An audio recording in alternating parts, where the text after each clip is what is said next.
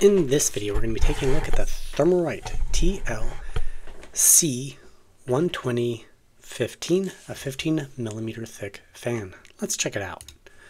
So first, how does it rank against other fans? For most recent data, I do recommend that you take a look at one of my best of videos because it'll have the most recent ranking information at the time of this script being written.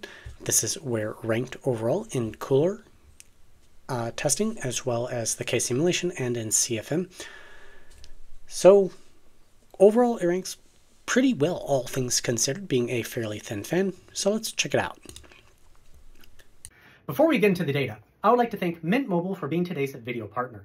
Thanks to Mint Mobile's wireless plans, it is possible to not only switch away from big, expensive mobile companies, but also to have a quality, affordable plan for me and my family. Mint Mobile's premium wireless plans start at just $15 a month for a 3-month plan.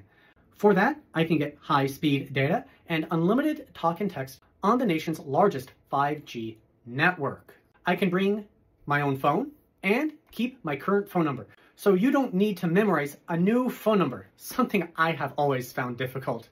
Switching to Mint is super easy. Thanks to digital eSIM cards, which most phones have, you can sign up and activate immediately right from your own phone, from the comfort of your own home. If by any chance your phone doesn't have an eSIM card, Mint will ship you a new SIM card free of charge. And right now, for new customers, Mint Mobile is offering 50% off their 12-month unlimited plan. It's the best deal of the year, but it's only available for a limited time. If you're interested in learning more about Mint Mobile and switching, visit my link up above or the link in the video description down below. The first series of tests are the case simulation test. It's taken at a couple key measurement locations to coordinate against various computer case sizes. The first computer case size would be the 6 Mark. It's a mini ITX type case. Think holding 120mm class fan in terms of its length, and it's assuming direct airflow towards a CPU air cooler.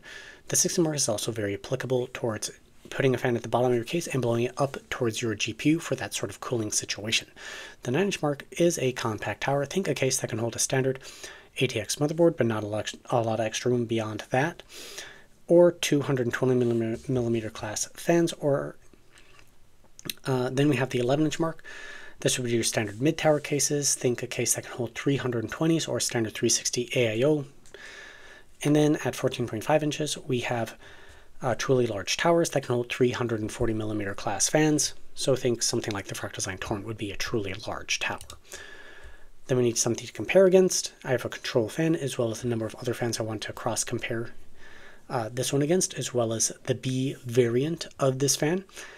And it performs remarkably well against my control fan, all things considered. Just a little bit underperforming, but considering that it's half the thickness, approximately, it's doing really quite well. At 100% PWM fan signaling, well, RPM does matter, and it's got a lower RPM, but it still performs relatively closely to my control fan at 100%, despite the more than 500 RPM difference between it and my control fan. Noise normalized results, again, versus other fans, right in the middle of the pack. So that's really impressive for such a thin fan. And there are a couple other 15mm thick fans on here, so like it's outperforming them. So again, great result for this fan. At 100%, again, RPM does matter, it's underperforming, but if you're just trying to stick a fan into a small case, you don't have a lot of options, and it performs really well, all things considered.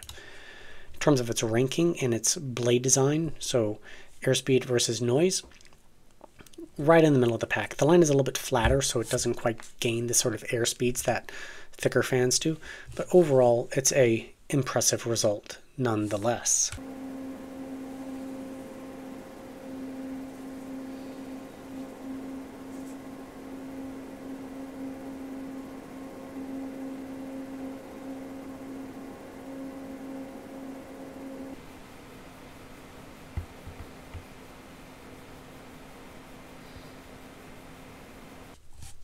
Now performance for my CPU air cooler. At this time, I'd like to thank my Patreon and YouTube members. You guys rock, and anybody who's given me supers. because it's thanks to that sort of support, I was able to recently buy a radiator to add to this testing. Unfortunately, I still don't have a test system, so I'm only able to measure air speeds going through the radiator, just like I'm measuring air speeds going through the Noctua U12A air cooler. And so far I'm finding that the air speeds traveling through said coolers are near on equivalent. I'm not calling the cooling potential of the devices the same. I'm calling the resistance to airflow approximately the same between the two. So if you would like to help support this channel, Patreon or YouTube membership really does go a long way. I understand it's not means for everybody, but just hitting that subscribe button does go a long way. So I appreciate each and every one of you who, well, are sitting here and watching my videos. So RPM versus airspeed, this is basically a blade efficiency graph. It is how good is this blade design at pushing air through a radiator. And all of them are right in line with my control fan. They don't have the same kind of top end, but overall a fairly impressive result.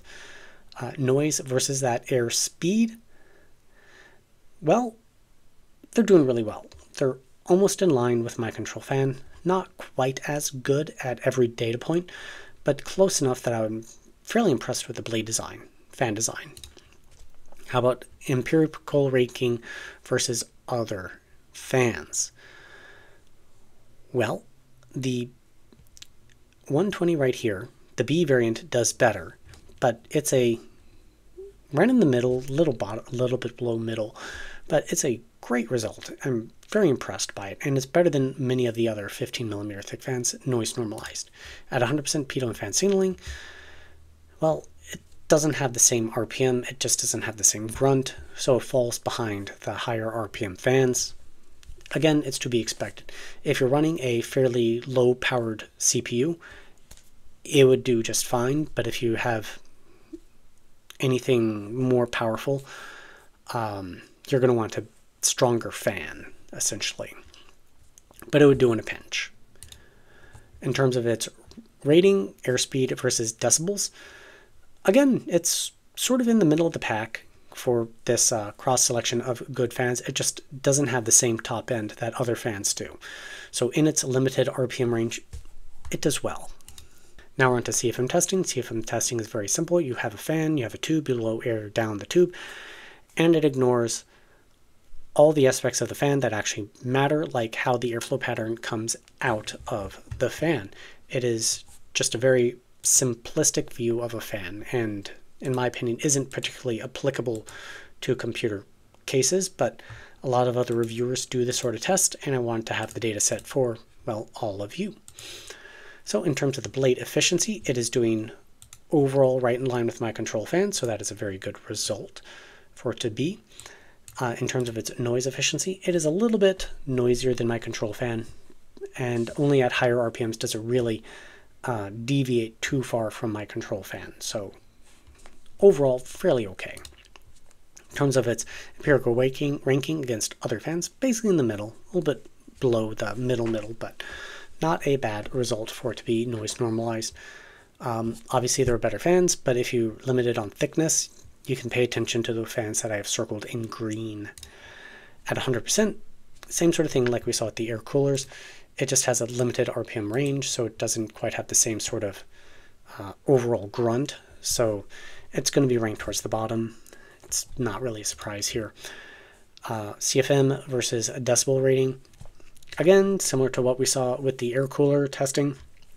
It does okay, but lacks the same sort of grunt we really want to see from higher quality fans.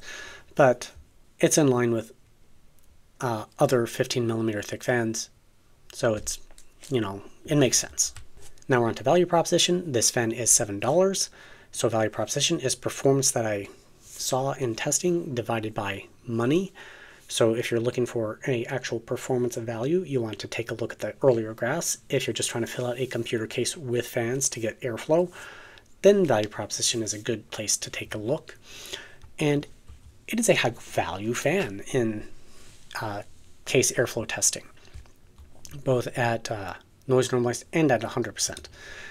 At the 11-inch mark, it is still a high value fan because its performance is okay, and it's a very inexpensive fan, so it ranks really well. CFM testing, it is one of the best value fans. Again, for the same sort of reasons that I've already just stated, as well as through the CPU air cooler, same reasoning here. So everything kind of lines up very consistently. That brings us to the end of the video. This is the raw data. The raw data does belong to me. If you want to use it for your own personal use, you may go ahead and do so. If you want to use it in sort of video publication journal, I do ask that you reference me and my channel after I'm the one who generated the data. So what do I think about this fan? Well, it's a great value and it performs fairly well in its limited RPM range. So if you don't need that max performance because you have realistic expectations, it does really quite well.